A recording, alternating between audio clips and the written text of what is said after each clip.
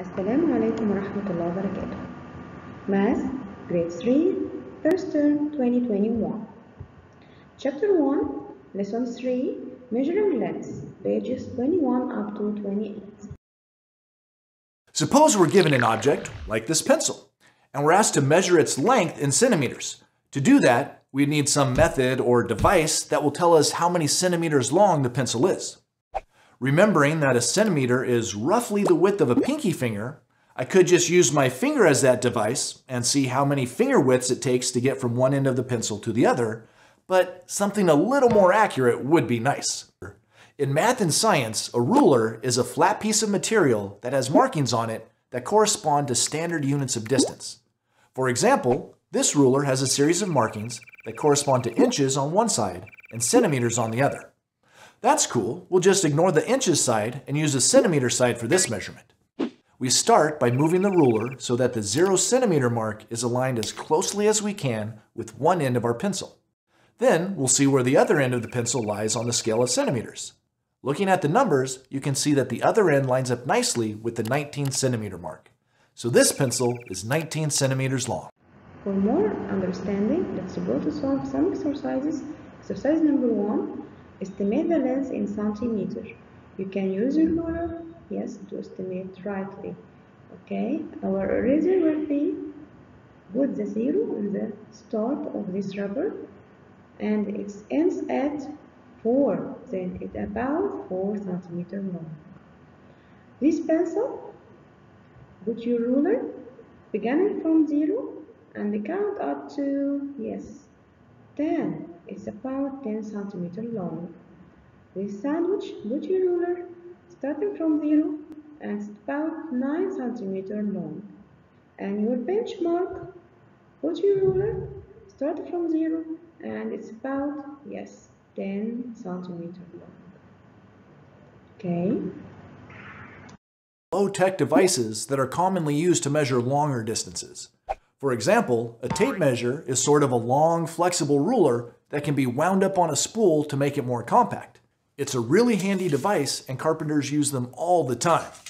When you unwind it, you can measure much longer distances in the same way you would with a ruler. And it's a lot more convenient than carrying around a 10-meter stick. Now for more understanding for meter measurements, let's go to solve exercise number 4, estimate the length in meter. We have door, tree, bus, and an aeroplane. Okay, this door is about 3 meters high. You can estimate this tree high. It will be 5 meters high. It's about 5 meters high. This bus, it's about, yes, 9 meters long. This plane, this aeroplane, it will be, yes, about 15 meters long. So this pencil is 19 centimeters long. But what if the pencil gets sharpened and then used and sharpened and used again so that it gets shorter? Now if we remeasure it with our ruler, you'll see that we have a small problem. The tip of the pencil doesn't line up with any of the centimeter marks anymore. It lies somewhere between the 17 and 18 centimeter marks. We could just say that it's between 17 and 18 centimeters long, but it would be nice if we could be a little more accurate than that. Being more accurate means making a measurement that is closer to the true value. Fortunately, most rulers divide the space between each centimeter mark into 10 equal parts that represent millimeters, which are exactly 1/10 of a centimeter. Because the millimeter marks are so much smaller, they don't have numbers on them. But if you look closely, you'll be able to count that there are 9 smaller lines that divide the centimeter into 10 equal parts. The middle of these 9 lines is usually a little longer than the rest so that it's easier to tell where the halfway point is. Using these subdivision marks, we can get a more accurate measurement of the length of our sharpened pencil.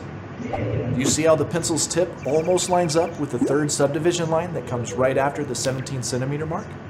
That means that the length of the pencil is 17 centimeters plus 3 millimeters. Now we have 1 centimeter equals, yes, 10 millimeters. Okay, in our word we have 1 centimeter, yes, 10 millimeters. 2 centimeters will be 20 millimeters. 3 centimeters will be, yes, 30 millimeters. 4, 40 millimeters. 5, Yes, 50 millimeters.